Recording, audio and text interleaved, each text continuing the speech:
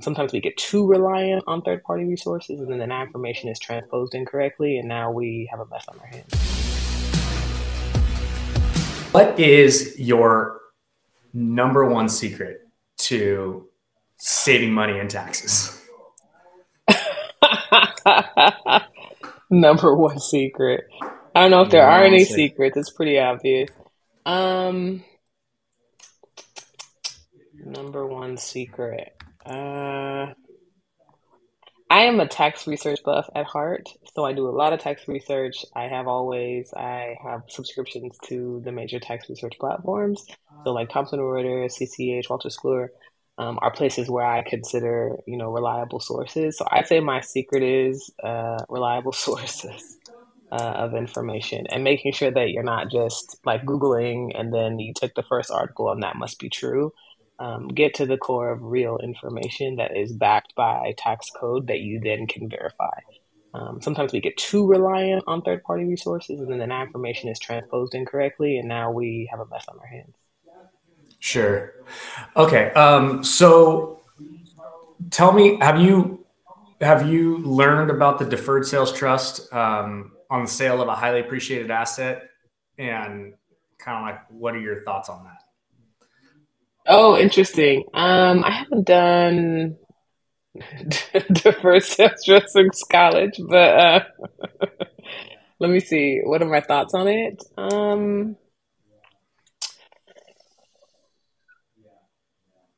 I don't know. Teach me something. What do you got? I might have thoughts after you tell me some information. Well, so okay, this whole podcast kind of like this capital gains tax solutions, right? So its main Mm, objective is to our main kind of like cornerstone strategy that we like to use on the sale of a highly appreciated asset is called a deferred sales trust, and it is basically it's backed by IRC code 453. So it's an installment sale at the foundation of it.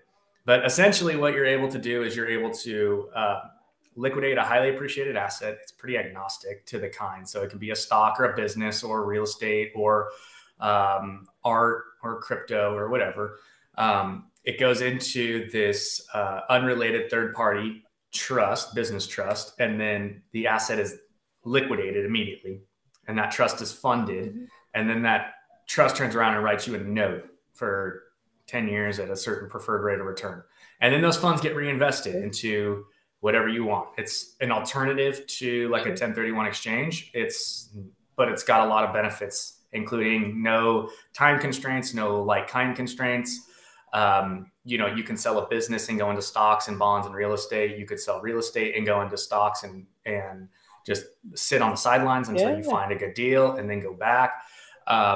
So there's all these different advantages it unlocks a ton of different freedoms as far as time freedom, Sounds like it. location freedom, entrepreneurial freedom, like kind of freedom. It opens up a whole world. So you're not constricted like you would be with a 1031 or Certainly with the traditional tent. Yeah. yeah. And so, it's one of the things that we kind of come across, relatively regularly is that, it's a transaction that's not very common because a lot of people don't have these mega transactions all the time, right? Like you're not Right. selling $50 million business every day, right? Or even Yeah. every year, right? That's maybe if you're, in the top 1% of the top 1%, you've done two or three of them or Sure. four of them, right? But the Sure. average person, even the person who's making 50, is not having multiple transactions of huge assets and stuff like that. Yeah. So, when the time comes, a lot of people don't have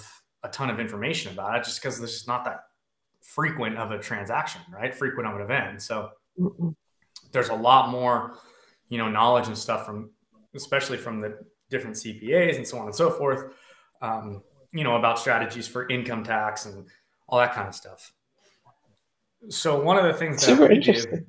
yeah, one of the things that we Hmm. do is, we focus on that particular like little piece. So when, let's say one of Um, your clients has that big transaction that comes in, right? We have the strategy that allows them to just unlock a ton of these freedoms to go out there and reinvest the proceeds net of eternity fees instead of net of taxes.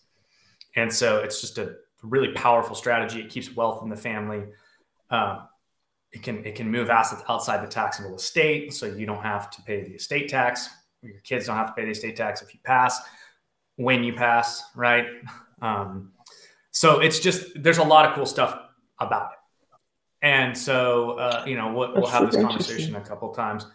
And so it's just, we always like to kind of pose that question, right? And different people come in with different backgrounds and so on and so forth, right? The guy who's doing tech, like a tech startup for, whatever, call centers or something, right? Doesn't have any idea what, about Sure. the different tax strategies and so on and so forth, right? But I was just curious, I since would you're, say that I was going to say, I would say that that's super interesting for like the founder tech side of what I do. I think there is not a lot of conversation around how to shift like these newfound valuations in your potential exit and what will happen to that post the exit, especially in the tech space, because you have people who are amassing wealth at an unbelievable rate and wealth they've never yeah, had and it did not exist in the family where this information wasn't being shared. So these conversations aren't happening. Like I have a trust, but I know so many of my peers that don't and have never even thought about creating one. So I just think that's such an interesting. And these are people that are much more wealthy than I am.